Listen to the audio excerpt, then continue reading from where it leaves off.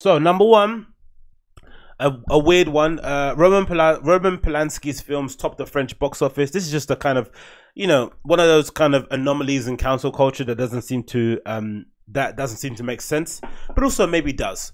Cancel culture is only really for. I think cancel culture only works for people that people cancel culture only happens or is only successful when people already have reservation about the person that's been accused. They don't like the person. They don't think they're deserving of the opportunity. Blah, blah, blah, blah. I think usually when somebody's quite well regarded or well liked or whatever it may be, or hasn't really had any drama associated with their name, usually cancel culture can get swept under the rug. You can make an apology, disappear from media for a couple of months, come back, and everyone's forgotten about it. But I think when people don't like you, they use cancel culture as a way to essentially cancel you, right? They want to ruin your life. They want to teach you a lesson and kind of be the moral police in that regard. But with the Roman Polanski thing is odd because, again, it involves minors. It involves lewd sexual acts. So you would assume there will be some crimes that regardless of who you are, there's just no coming back from, right? You would assume, like, touching up kids in any kind of way, murder in any kind of way would no matter how kind-hearted you were, no matter how much of a good person you were, that would completely just kind of ice you from the conversation, ice you from the industry. You'd think so, right? I'm very for redemption, right? I think people should be forgiven or should have a path to redemption. I don't think anyone should be cast aside forever and ever. I think there is an intrinsic good in all of us, as long as people are able to give it a platform, an opportunity to grow and learn from the experience. If, of course, the person shows you that they are unwilling to change or refuse to change, then you can completely ice them and tell them to get the F out of here, right? But people should give them the opportunity. But the Roman Polanski thing is strange because it seemed as if he was accused of what he was accused of. He ran away, came back. People open arms and completely ignored what happened. He ran away again. And now he's made a film and it's topping the charts in France, right? And it's completely odd. It just doesn't make any sense. And, if you know anything about French politics or French activist movement, you would know that the feminist movement in France is strong. They don't mess around there, right? And they're very prone to protesting at any slight inconvenience in their life. So to have somebody like Roman Polanski thriving, succeeding in France, just is a weird anomaly that I haven't quite figured out why it's happening. But also I think it might be that he's just incredibly lucky that it happened when it happened, in the 70s, 60s, whatever it was, and that nowadays, for the most part, the people that were most against him have kind of given up and moved on, and the kids nowadays don't really know their history, right? That kid that went on Good Morning Britain and said that schools should stop teaching kids about World War II. Kids are unaware of their history, maybe don't want to read into their history because they don't want to be traumatized or triggered. So Roman Polanski is able to kind of frolic around and kind of get away with what he got away with. But this is a really interesting article from Al Jazeera. It says Roman Polanski's film tops the French box office despite his rape claim, right? It says the following. Roman Polanski's new film is topping the French box office despite rape allegations against the controversial director. An officer and a spy, surged ahead of the Matt Damon racing car epic Ford and Ferrari, which is also getting a bad rap because they're saying it's a typical dad bro movie. Like we can't have anything, right? If a movie's too, that's why I'm interested why John Wick didn't get any hate. Maybe because people like John Wick, right? Do people like Matt Damon and Christian Bale? Probably not, right? Or especially not Matt Damon because he said that thing about there needs to be a difference between touching asses and sexually assaulting somebody, right? That's I think something, right? He said there needs to be a level of severity depending the punishment should fit the crime. Not all crimes are the same. I think something like that, right? I think so. But that's getting some weird backlash. I don't really understand why that's happening. But again, what can we do? Epic Ford and Ferrari, which is the top of the US box office despite the publicity campaign for the movie being suspended in the wake of the latest claims of the veteran filmmaker. French photographer Valentine Monnier threw the release into the historical thriller about the Dreyfus affair into disarray by accusing Polanski of raping her in 1975 when she was 18 after beating her into submission at the Swiss chalet. That is an insane story, right? I'm a bit miffed about why the woman would release that story just when the film was kind of going into the press run.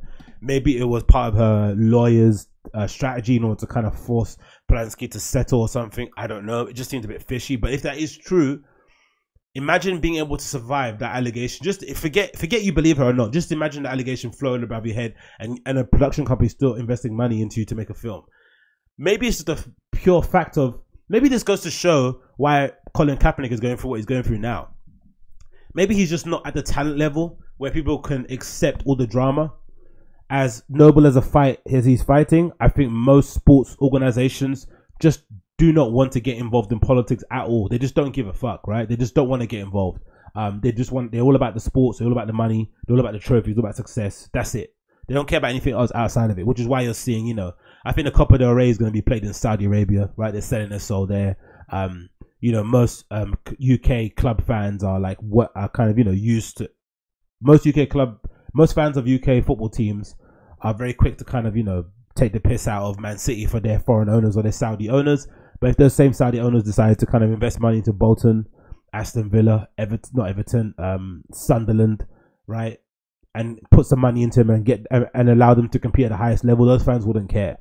So, and Antonio Brown's the same way, right? The receiver that's been kind of ousted from the NFL. People are still saying he may have opportunity to come back in the league. Maybe the Colin Kaepernick stuff is because he's just not an elite level performer.